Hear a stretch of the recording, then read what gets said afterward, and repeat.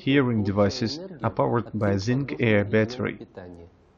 The feature of this battery is that it has a film on its surface which covers holes in the battery housing. While these holes are covered with the film, the battery is disabled and can be stored in this way for 3 years. After removing the film from the battery, the air gets inside through the micro holes in the battery housing. The air is a catalyst on the chemical reaction of zinc oxidation. In the result of the oxidation, electrical energy with the operational optimal voltage and current are produced. For the full reaction start, some air is required. So after removing the protective film, you should wait a minute before placing the battery into the hearing device.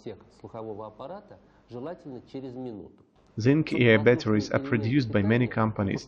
There is no fundamental difference between the batteries of different manufacturers.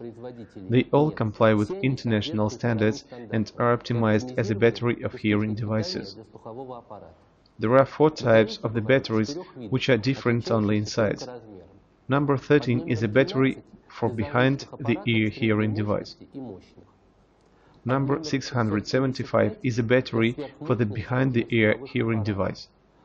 Number 312 is for the in-the-ear hearing device, and number 10 is for the in-the-canal hearing device. Hearing devices differ in size, starting from the big superpower behind-the-ear device to the smallest in-the-canal hearing devices. So the battery size complies with the size of the device. In its turn, the capacity of the battery depends on the size. Period of validity of the battery for a behind-the-ear device is about 3 weeks, then a week for an in-the-ear hearing device, and about 5 days for the in-the-canal hearing devices. It should be noted that one has to remember to switch the device off for the night. If the device is not used for a long time, the battery needs to be taken off.